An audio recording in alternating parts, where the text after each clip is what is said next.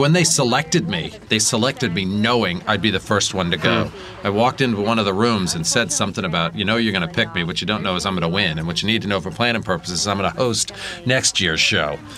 And they were all like laughing because I was so stupidly cocky. Minus 10, 9, 8, 7, 6, 5. It's one small step. One eyewitness. One major pop cultural event. You had to be there, uncover stories that shed light on our most iconic moments. Like the real enemy. Each week, a different host takes on the task of finding and interviewing one person within 48 hours who was there, with no idea what their event will be. Come join the ride.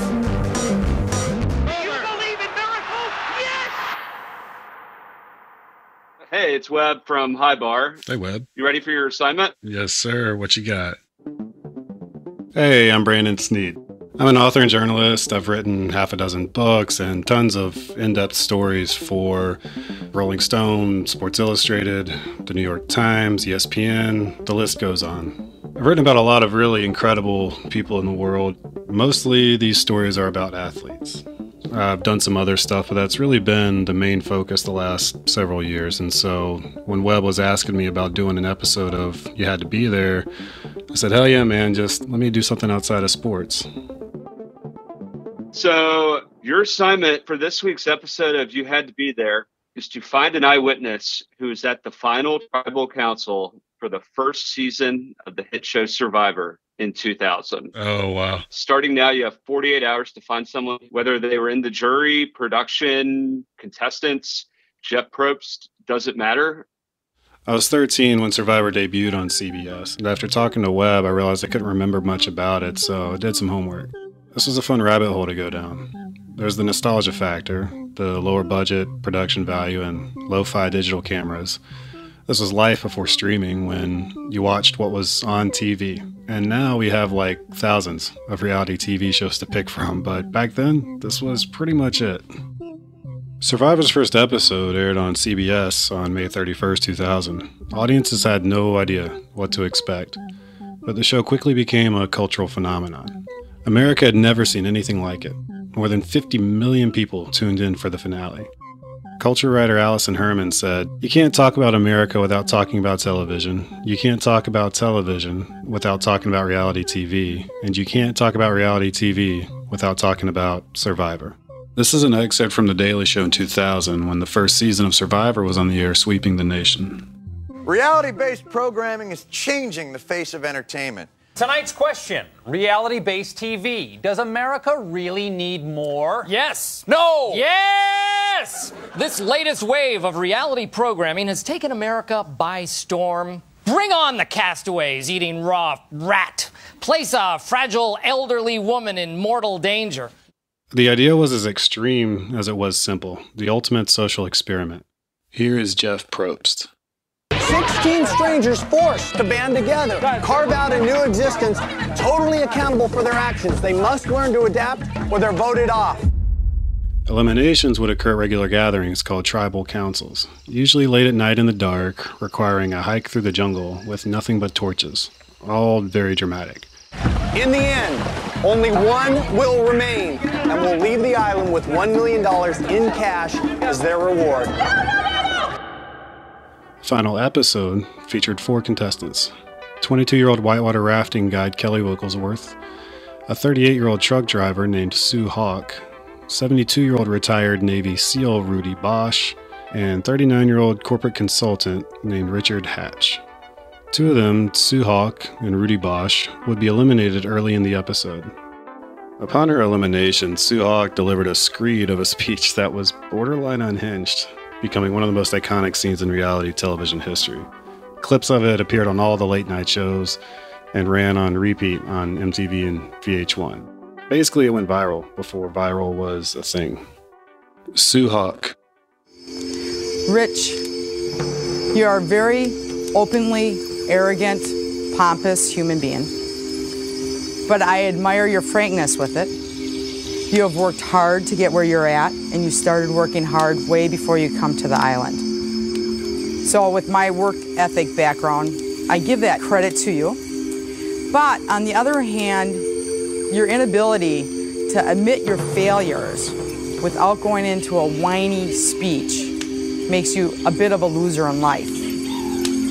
This island is pretty much full of only two things: snakes and rats. And in the end of Mother Nature, we have Richard the snake, who knowingly went after prey, and Kelly, who turned into the rat that ran around like the rats do on this island, trying to run from the snake. I feel we owe it to the island's spirits that we have learned to come to know, to let it be in the end the way Mother Nature intended it to be, for the snake to eat the rat.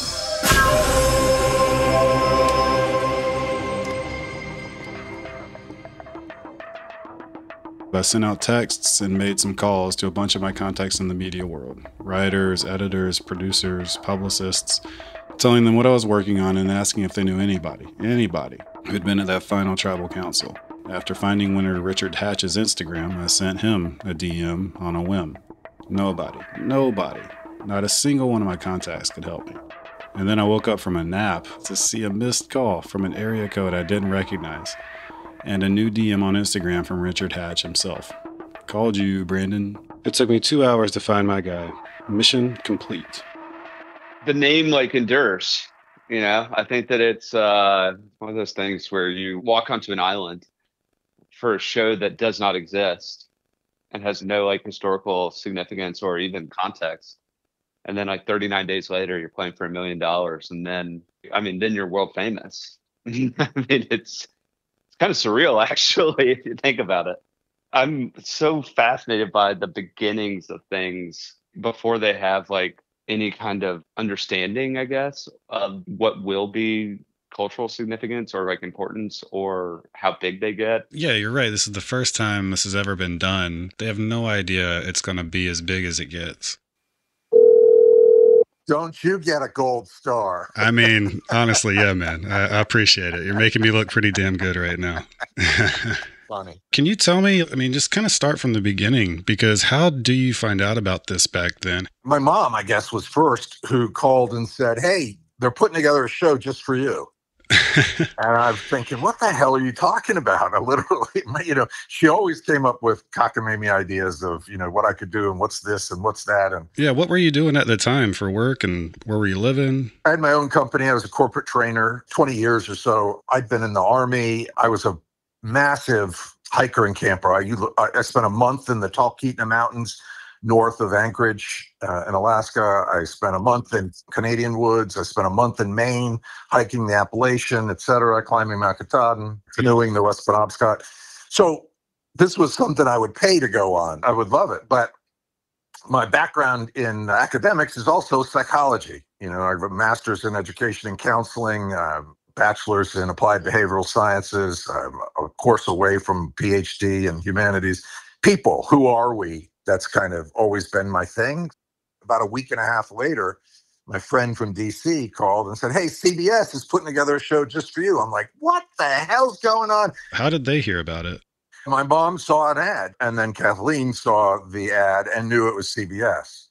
So she pointed me to CBS, and we looked it up and saw the application and 18-page questionnaire. And I figured, okay, well, the thousands of people will be sending it in. So I made each one of them interesting. Who would you not want to be on the island with? I put morons and bigots and bores, oh my, just to keep them reading. And had to send in a 3-minute video. And I hired a guy here who was a producer, and he helped me get little snippets of my life onto tape. I was doing push-ups and my kid was yelling, hey, Dad, do more push-ups. We need the money. I walked by the stove in a restaurant and picked up a raw steak and started chewing on it, that kind of thing. And I just mailed the thing in, and then that started a process of calls. And so the first call was just, talking to somebody. I don't know who it was, probably one of the producers. And then they said, hey, okay, I think we want to talk to you. And so they had me go up to Boston for the next conversation, which was an in-person interview. And then that got winnowed down to 50 of us, got flown to LA and put in a hotel for a couple of weeks. and then that got narrowed down to the final people. Were there any other kind of tests, or what was that process? Oh, God, yeah. The 2 weeks sequestered in a hotel, not talking to anybody, that was all kinds of weird stuff. I mean, doctors and psychological exams. And one time they had a room, with nothing in it but a camera, and they just put you in and closed the door and said, we'll be back in whatever it was, 40 minutes or something. And, they just filmed you to see what the hell you would do when you were doing nothing. I'm like, I got naked and, laughed at the camera or whatever the hell I did.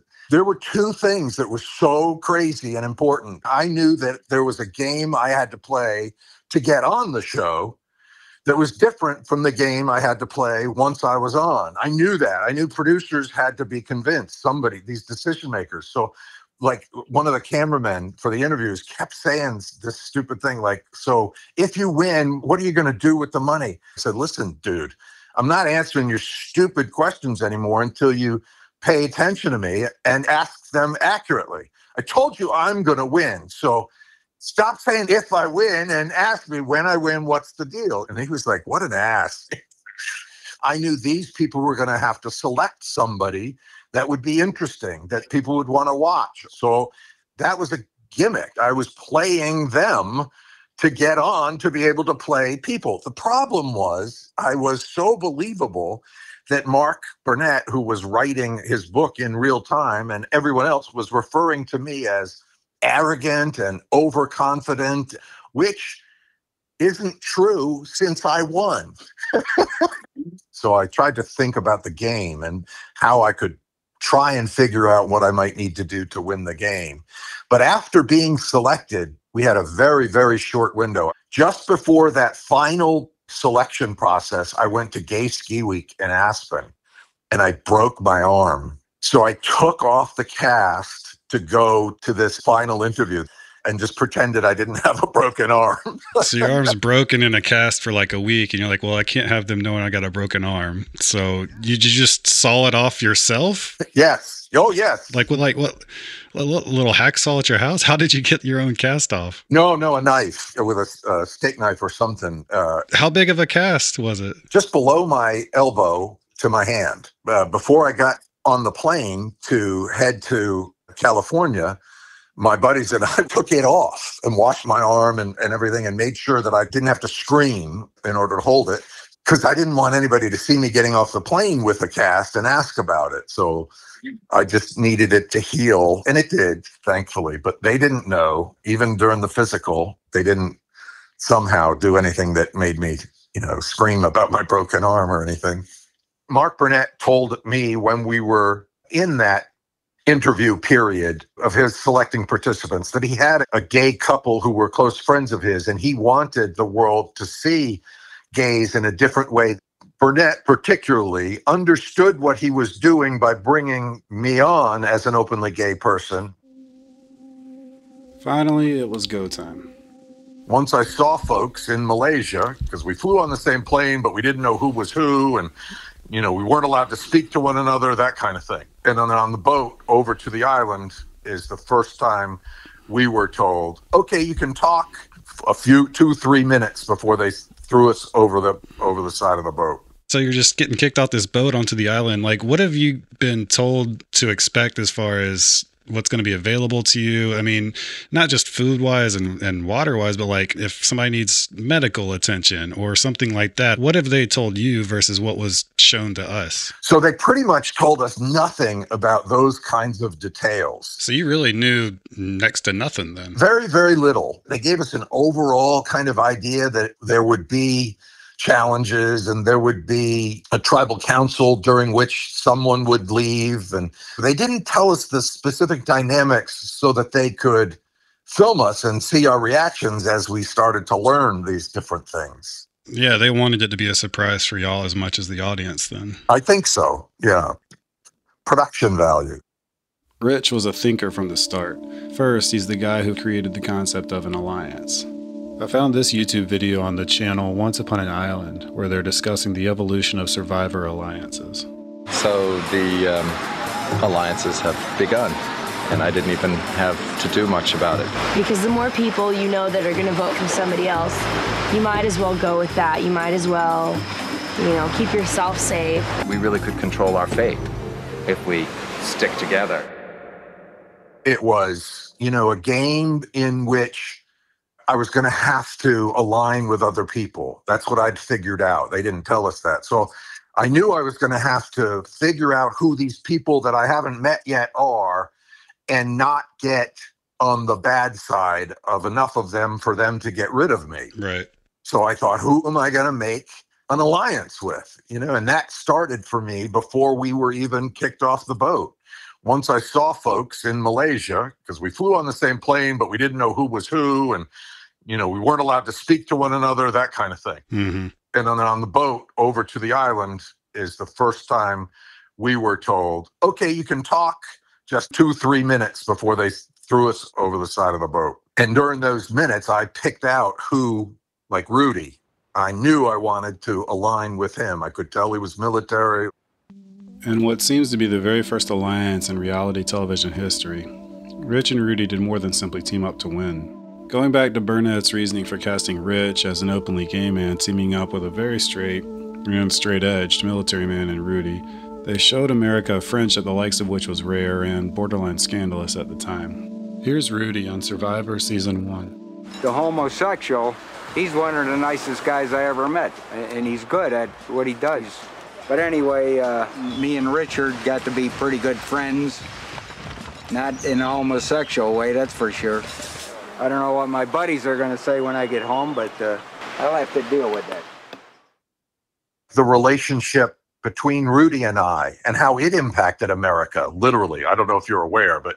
No, I'm actually not really, because I was fairly young. I'm 36 now. Rudy was a Navy SEAL, a straight 72-year Navy SEAL. And I'm a gay, outspoken, naked, atheist. And the dynamic between us, who formed an alliance, and him saying things like, he's fat and he's queer, but he's smart. And I love him, not in a homosexual way. I mean, people made T-shirts out of this, articles everywhere about me and Rudy. And it changed the way people looked at gay people. It was a watershed moment for much of America as to how we're human. And this idea of forming alliances, am I right in that you were the first one to do it? No, you're right. This was something I thought of on the way over. I needed to figure out who I could align myself with and create an alliance that would last throughout whatever they were going to throw at us. This is part of my planning. This was the first unscripted drama other than MTV, which wasn't on a major network. So this is the first show on any major network to be in this reality genre. Was that anything the producers discussed with you all prior? Like, no. If you're on the show, will you form an alliance? It was just an idea that you had going into it. The truth is, I don't think they knew any of what we would do. I mean, that's why I was wondering if they were as caught off guard by this idea of alliances, because now it's just like a reality television staple. Brandon, they were caught off guard by everything, literally everything. I mean, my being naked, they didn't know what to do. Ah, yes, the nudity. Rich quickly deployed one of the most unusual strategies from his interview process in the world of the game. He decided to get naked, like, all the time. Here are fellow contestants, Sean and Colleen. You never get used to seeing Richard naked. I'm 39 today, and I had intended for quite a long time to celebrate my birthday naked. Rich wanted to be naked for his birthday. Oh, fun. Show off a little more. I mean, he was doing it for shock value. It's goofy. Who walks around naked 24/7? It made sense, first of all. It was 110 degrees, and all the other guys got crotch rot. I'm the only one who didn't. Producers and otherwise, they're walking around day after day in these soaking wet shorts in 110 degree weather. So that just made sense to me. And I didn't care. I've been camping all my life. And everybody else was naked at different times. So it wasn't as horribly odd a thing as you might think. It became odd, like how often maybe I was naked, and that while they were filming, I was still naked at times. I made that decision. But it also helped my game. I got to not be followed by cameras because they had no interest in my being naked. So I was able to sneak up and listen to conversations where I wouldn't have been able were cameras following me. So that kind of thing helped. Yeah. It was just a whole litany of reasons that made sense. I was naked from the day we landed on the beach. I'm spearfishing most of the time. I'm in the water. It's raining. I thought, okay, this is CBS. They're not going to show me naked. They're going to blur it. That's not a problem. I thought it'll be interesting for people who are watching the show to ask themselves, what's this big deal? Why are we such prudes in America? Everybody's naked. Right. I had no idea they would make it my branding. I was the only one who kind of hung out and wandered around naked, just kind of lived that way often. But everybody got naked, sometimes just to hang out and dry out, sometimes to go in the ocean and wash off. And I thought it just makes sense. Nobody should care. Did it feel immersive and tense and meaningful, or were there points where you're like, what are we doing here? Because nobody's ever done this before. Nobody done it. No, and they hadn't done it. And even if they had been practicing or trying to, they had no idea what we as participants were going to do. But they'd structured it in the unnecessary ways. For example, going to tribal council and having to hike, a mile or more back, up and down ravines. Rudy behind me with his torch tripped and knocked the torch over onto me down my back, which was up in flames, or sitting in tribal council in the rain for ages, just shivering. They had to figure all this out, how to get it done. And we were exhausted and had no food and stressed. The game itself was exhausting because these aren't your family or your friends, and you're having to consider and focus what's happening and what's the goal. And if you don't, you're a puddle. You're crying, you're hugging each other. You're my best friend. I just met you 3 days ago.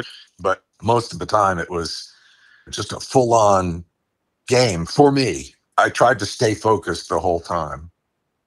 As it turned out, the way Rich remembers it, one of his greatest obstacles in reaching that fateful final tribal council was the show's host, Jeff Probst himself. But at tribal council, Jeff still hadn't figured out his role.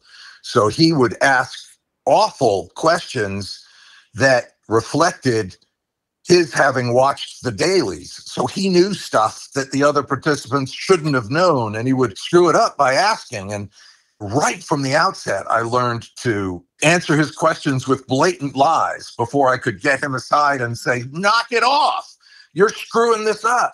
Remember, we're each interviewed by producers throughout the day.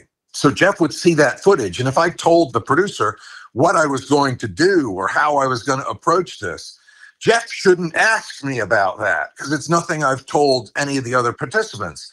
It's me knowing that these interviews would help viewers, and I wanted to engage with them. I'm going to talk to the viewers, and then I'm going to go do it. Outright lying is absolutely essential, especially when you have a host like Jeff, who's as bold as to ask, well, so Sue, tell me, is there an alliance? What a question.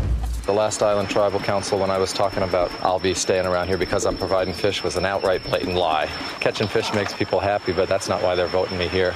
They're not voting me off because I'm not letting them. In those interviews with producers, I would argue and tell Jeff to stop ruining the game. The experience of getting from day one, getting dropped off the boat, to day 40, the final tribal council, was a constant back and forth between tediousness and chaos.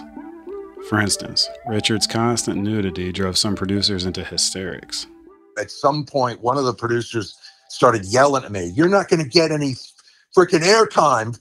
Put some damn clothes on." And that happened a few times in the game with them screaming at me for being naked. You're not going to get enough airtime. You're making it tough for us to film. This is just a cameraman and producer who was just tired of not knowing what he was going to make of it, or that it would become iconic, and that the choice was something that would end up being my branding. None of them thought about any of this stuff. They were too busy with the details. I mean, what did you have to eat? There was some rice, but it was one can each team took when we jumped off the boat. It was very limited, and we had to portion it out so that we got barely a bowl most days.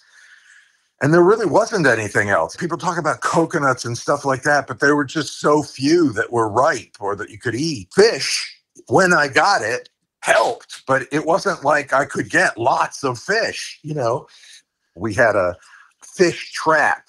I was the only one getting fish, period. Nobody could help me, even though I tried to teach them. And I tried to teach Greg, and I tried to teach Sue Hawk. And, she got stung by a stingray a couple of times, and her hand blew up. And I'd been doing it all my life. I grew up here. My dad was a lobsterman in Newport, Rhode Island. And so I was in the ocean. I was spearfishing from a young age. So I had a sense of how fish lived, where they were, and how to stalk them, that kind of thing. And I couldn't teach it to other people. But they were desperate and they wanted food. Were you prepared for that going into it? The food deprivation, the malnutrition and all that? Did you know that was going to be part of it? We were told they weren't going to feed us, but I don't think anybody could prepare for the toll it takes on your body. And I think that's part of the game. That's one of the biggest pieces people don't realize about early seasons. It was so physically draining and exhausting. It's hard to describe how much it really affected your brain and your body with no food. From the sound of things, the producers and cameramen were struggling just as much as the contestants. Although they'd work on the island in shifts, they were still out there in the elements without much food themselves for days on end at times. They presumably had a camp of some sort to return to, but in many ways they were just as isolated as the contestants and facing many of the same challenges in terms of dealing with the weather, the heat, the lack of adequate hydration and nutrition. And again, with this being the first time anyone had ever done this, generally having very little clue what was going on. Where are they throughout this too? Where are they staying and sleeping? What are they eating? I mean, they were in tents in the rain and talked to me occasionally about how bad it was. And they had a Malaysian couple who was making like fish head soup for them sometimes. In fact, I ended up feeding some of them. They were struggling. They were just always there. There was always a camera. I'd be laying in the sand sleeping and there'd be a camera in my face. You learned not to think about their even being there. You couldn't. If you were focused enough on the game, you didn't have room to think about what they're doing or how long they're there or any of that. Rich also says that before the events shown in the final episode, exacerbating the physical and psychological dysfunction that came with their malnutrition was the fact that he caught producers secretly feeding Kelly, his eventual rival in the final tribal council. When there were 5 of us left, you may have heard, I caught them cheating. And I shut down production, had it all out with them. They'd been feeding Kelly through the whole game, and she'd been sharing her food with Sue. Did they air that stuff about the shutting down production? They were feeding Kelly? Oh, no. Nobody knew about it for years. Most people don't know about it now. It was horrible. I was laying by the fire, and I think they thought I was asleep, and one of them came over, I won't even say who, and handed Kelly some food. And I saw it. Here she is with a chocolate bar. And so I didn't know what to do. And I followed her and found other food that she'd had, peanut butter, etc. So finally I called one of the main producers over and I said, listen, I'm not filming. We're stopping until this is addressed. So then Burnett and Craig Pelagian, he was also the executive producer of the first 3 seasons of Survivor. They both came out, and that's when the drama started. They were playing like good cop, bad cop. Burnett was screaming, like, what do you think you're doing? Who do you think you are? You're ruining my life's work. And I'm furious. And so I'm giving it back to him, like, what the fuck are you talking about? I'm not ruining it. I'm trying to play the game. And then Craig is playing good cop. So he walks away toward the edge of the forest, and he has each of us come to him one-on-one, and he's trying to talk us down. So that good cop, bad cop thing continued until I showed Mark a letter that Kelly had written to Sue and Sue had given to me, in which Kelly wrote saying, I'd fed you the whole time. I'd shared all the food I'd gotten with you. And I had created this animosity between Sue and Kelly and fueled that fire intentionally. Sue thought Kelly was screwing her. So Sue gave me that letter to prove to Mark that I knew they'd been feeding her the whole time. As soon as Mark saw that I'd had proof, he stopped the bad cop thing where he was blaming it on me and then shifted to, You know, we're in this for life, right? You know, you and I are family now. So imagine this with 5 of us left. You know, this is the end of the game. This is drama on top of the game, on top of, I mean, it was crazy. Crazy. By episode 13, the season finale, Richard was in the final 4 along with Kelly Wigglesworth, Sue Hawk, and his pal Rudy. An excerpt from a televised ad of Survivor. It began with 16 survivors. Let's do it! It became a national phenomenon and the #1 show in America. This Wednesday, it all comes down to one final vote and one incredible night of TV. The Survivor finale is so amazing, so top secret, we can't show you a single second. Who will be the ultimate survivor? Find out on the 2-hour finale. Some 50-plus million viewers tuned in to watch, and Nielsen later reported that 125 million people watched at least some part of the finale. I mean, while you're out there for 40 days, what are you thinking? Is it just, oh, we'll have fun with the game, and who knows if anybody's even going to watch this? So here's this cocky, arrogant ego thing of mine that people keep talking about. Yeah, you know, yeah, I thought this is gold. This is something we don't have on TV. This is something people will be fascinated to watch. I knew it would connect with people. And I told producers, etc., this is going to be huge. During the final immunity challenge, Hatch made the strategic move of removing his hand from the pole. He simply gave up. Apparently, this sent Jeff Probst into a full-blown meltdown. I mean, Probst lost his shit, lost his mind at the final challenge when I took my hand off the pole. Yeah, walk us through that again. It's a final challenge where the 3 of us, Rudy, Kelly, and I, had to hold on to a pole while we were standing on these little tree stumps. And whoever's hand came off the pole was going to be out. And the final person who had their hand on the pole got to choose which of the 2 of us who were out they took to tribal council. And it would be the final 2. So I was on there, you know, holding my hand on the pole thinking, God damn it, Kelly, who was a river rafting guide, 22 years old, would probably still be holding on to the pole now, 23 years later, if nobody let go. Rudy's 72. He's not going to be able to stay on forever. So I had an alliance with Rudy that was strong. And I knew that if he were the last one standing, he would take me to the end. And then I had to think through Kelly. And Kelly didn't have a chance against Rudy, who was just your crotchety old grandfather that people would have voted for just because he made it to the end. And he made it to the end because I brought him there.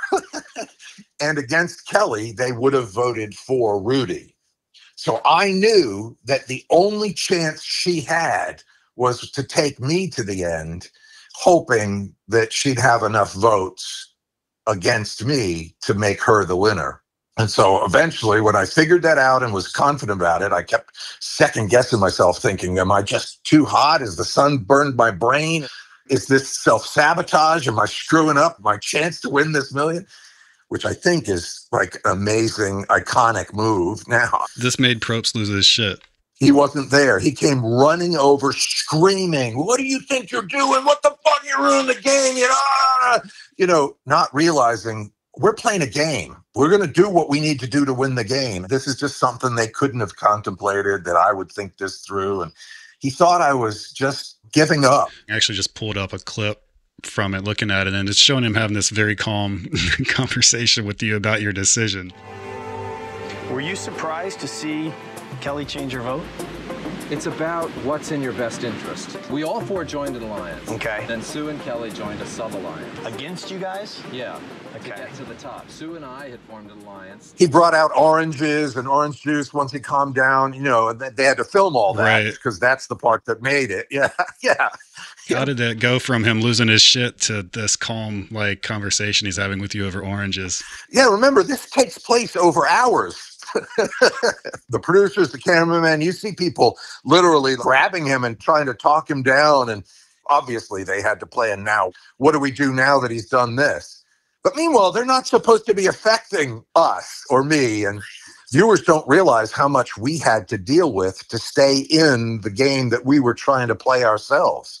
And anyway, I took my hand off the pole, and then I explained to each of them, I knew it was in their best interest to take me. And I was right. When Rudy's hand came off the pole and then Kelly had to choose, she took me to the end. One of the best decisions I've ever made. That was one of the hardest things to think through. Everything had to be thought out and considered in real time as it's happening. And the stress of that is hard to communicate. So the exhaustion was real, the brain fog, the depletion from not eating. I lost 42 pounds in 39 days. That's more than a pound a day. Yeah. To bring us to this final tribal council, I mean, as you're waiting for this final challenge to end, are you nervous? It was a closed set, so there was nobody around but just one camera operator and whatever, because they didn't want everybody to know necessarily who won. And so the normal amount of people who were there filming and doing sound and watching, sometimes there would be 100 people there at some of the challenges. They invited press, but this final tribal council was quiet. Nobody around, nobody on the sidelines, nothing. It was interesting. There's no telling how long tribal councils go. Your ass is falling asleep on these stupid logs. It's nothing like what you see, because particularly in the early show where they didn't have these amazing sets with cameras everywhere. This is set up a new shot, move over here, get ready for another thought the director has. Jeff would ask a few things, and this is tedious in the midst of no food, no water, no shelter, raining. So people did, break down. People would get, angry and frustrated and sad and cry, and, it was nutty. Yeah, I can imagine. I mean, the iconic speech Sue gave that everybody still remembers. It wasn't as shocking to us as you might think, because this is kind of Sue. Sue did odd things like that. It had been obvious that Sue wasn't very stable. I was thinking CBS should have known this, and I don't know that others were really aware of just how traumatized Sue was, but I was. I saw how she was affected during the game, so it wasn't that much of a shock. However, that said, during tribal council, while she's doing this, I'm thinking, holy crap, shut up.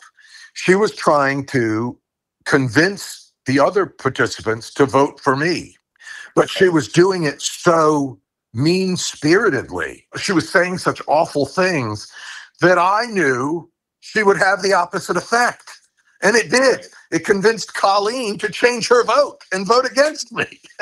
There wasn't anything I could do. Nobody knew how tribal council was going to unfold or what was going to happen or that any of this was even going to take place. So all we could do was just, like you're riding a bull, just hang on and do the best you can. Yeah, that final, just waiting. What are you thinking and what's going on inside of you? By the time I'd actually made it to the final tribal council, I was sitting there and didn't know how the votes were going to go. I was as emotionally depleted as I'd ever been, just through the ringer, wondering this exciting game that I'd been through and how was it going to play out, and were the producers behind the scenes actually orchestrating what they wanted to happen, or was this going to be a genuine game and an opportunity for me to win $1 million?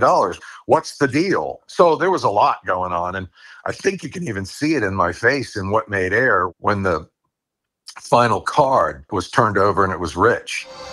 The winner of the first Survivor competition is Rich. Congratulations, Rich. Everything in my body kind of just let go and like I did it. Wow. Whew. Overwhelming. Yeah. Powerful. Card was turned over. I feel like, the Wizard of Oz, whatever, the melting. Everything let go. I didn't know what to do. It's just what's left in you. There's no describing it. From there, what was the process? They escorted us me and Kelly, I guess that was it, down out of tribal council and down just a bit to, boom, this, what they called rap party. And oh my God, there's everyone, crew, people, everything. And this whole setup for this huge party with food and booze and music. And I remember grabbing like these couple of white burgerish things. I don't even know what they were made out of. I think it might have been ground pork or something. I don't know, but it was white. And there were a couple of them. They were meat. That's all I knew. And they were good. And so I took a couple of those off the table and I was eating them. And I wandered through, and I think I forget the guy's name. He was the psychologist or whatever. And I just said, hey, I want a shower. So he took me back to his cabin and there was a shower. And I just remember the black water pouring off me just continuously as I was trying to wash myself clean. And I walked back for a few minutes or whatever to see what was going on, watching Rudy was drunk and he was being bawdy and he was hysterical, but, you know, I mean, dirty talking. And I was laughing at that. And somebody was playing music. Finally, I just was like, where can I sleep? And that guy let me sleep in his cabin. And I went to sleep. And I woke up just before sunrise. The sun was coming up and I walked out and there were people still drinking and others passed out all over this place under trees. And I wandered over toward a boat where there was a driver to take us back to the mainland, which was pretty far. I hopped on the boat. It was just me and him. And I headed back to the mainland. And I remember the sun coming up, me thinking I had $1 million. I don't know if I'll ever experience a feeling like that of happiness and peace and, you know, what's life going to be, kind of just possibilities. Crossing the South China Sea, going on my way back to Borneo. And it was powerful for me emotionally. It was an awesome morning. I felt as good as I've ever felt in my life, maybe because I'd finally slept. It was the first night inside in over a month, in 40 days. First bed, first shower, first food. So rested, hopping on this boat. I don't think I was overwhelmed emotionally other than just letting myself feel what was really just joy. I remember calling when I got back to the hotel, my sister, and not telling her I'd won and saying something to the effect of, oh, you're going to love it. You're going to have to watch. Upon returning home, Hatch knew his life would change forever. The way he tells it, though, how his life changed, how things have gone the past 20 years, has been, to put it bluntly, pretty shitty. He chalks a lot of it up to the way he was portrayed on the show, saying that people really believed he was some sort of Machiavellian character, and he says that a lot of people are still pretty homophobic on top of that. As soon as he got home, for instance, he ran into some legal trouble involving his adopted son, a special needs child, who claimed Rich abused him. Rich was cleared of those charges, but that was only the start, because then the show began to air. You're watching it and seeing it become this phenomenon, but not really being able to talk about it. And what was that like? So that was exciting to me because I cared about the people in my life who were watching it, and I cared enough to not tell them. So I wanted them to experience the fun and the pleasure and the game of it with me. So I had everybody over to my house for each weekly showing. The requirement was they had to be quiet during the show, and they wanted to watch it with me. I wasn't going to tell them how it unfolded. So I made the best of it. I just was watching it with them, enjoying it. Was there anything that you were surprised didn't air, or anything that you thought was a critical moment that ended up not being relevant at all in the show?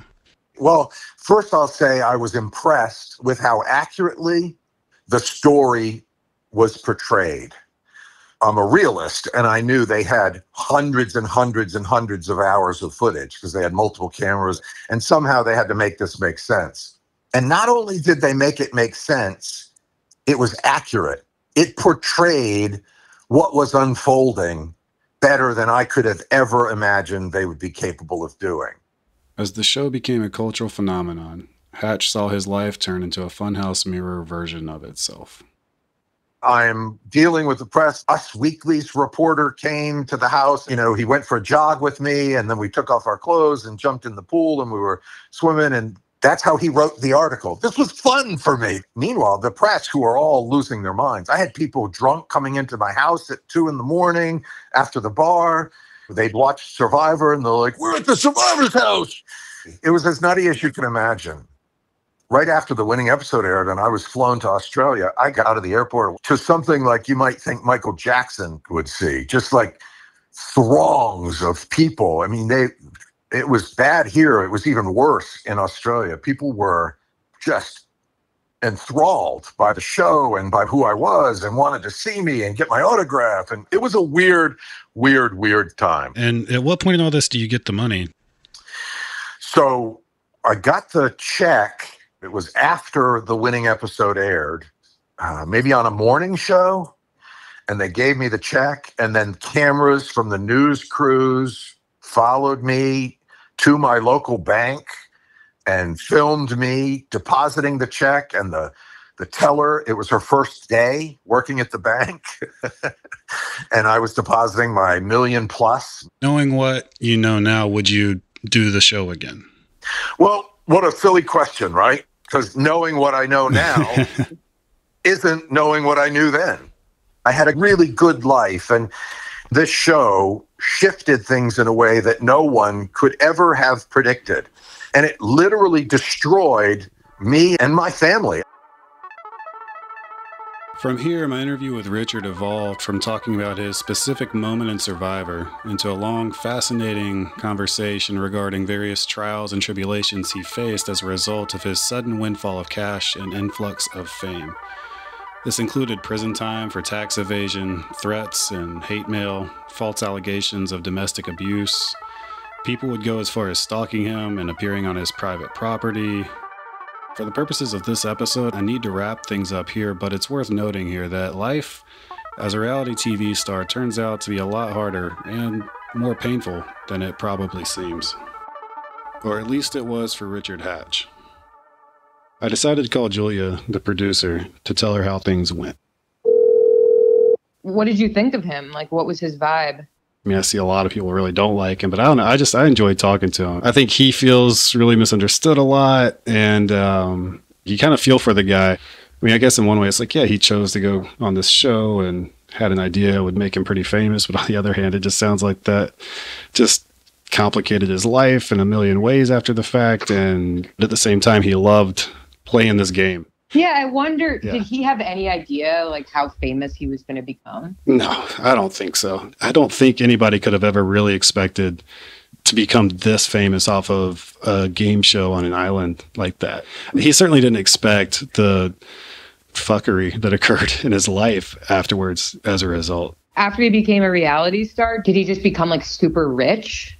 Long story short, no. I mean, yeah, he won $1 million, but of course you lose half of that in taxes. And then, like, you know, he ran into all these problems with tax evasion, and he's got this story where supposedly the producers for Survivor were supposed to pay it and they didn't. And that's what led to all of the problems he's had with the government over this money over the years. I mean, he did years in prison over not paying these taxes. And whatever happened with the money, like, it just sounds like it was a hot mess. I kind of think of reality TV stars as actors. They're like amateur actors, and I think that's why people like Mike White are so into reality TV, because it does really show you something about human psychology, but at the same time, it's so exploitative. Even if it's all part of the game, I just hate the idea of, like, feeling like I'm fucking somebody over. I just can't. It makes me a bad journalist sometimes because I learn stuff about people that, you know, would probably help me out to publish, but then it's like upsetting for them. It's kind of the same feeling. It's like, I can't. Well, that makes me think you're a very sweet and deep person, so I appreciate it. Nowadays, everybody knows, like, it's a game and you're trying to fuck people over. So if, like, we're all trying to fuck each other over, is anybody really getting fucked over? That's the question. It's like, what do I want to raise my kids believing? And it's not that, like, well, everybody's going to screw you over, so you got to screw them over first. I don't want to live that. You just have to tell your kids definitely not to be on reality TV. Yeah, that's pretty much it. One part of that, like, conversation we had as we were wrapping up, he did seem really struck by, like, me actually giving a shit about what he had to say. I think I mean, I believed a lot of what he said. Maybe he just, tricked me somehow. I don't know. But, like, he seemed pretty sincere. I mean, he's a reality TV and cultural icon. Still a huge part of pop culture today, this show. And he was, like, the first one to win it. Anything else that you would like to add for the purposes of this show? You young and you consummate reporter. Is there anything I didn't ask you that I should have? Hey, man, it's a fair question, right? I know. It's been 23 years, and I love the game, and I do like talking about it, and I love interacting with people who for the first time encounter me and want to know my thoughts, and I'm sincerely touched by what seems like your sincerity. It's awesome. So thank you, Brandon. I appreciate it very, very much. Brandon, the child spoke.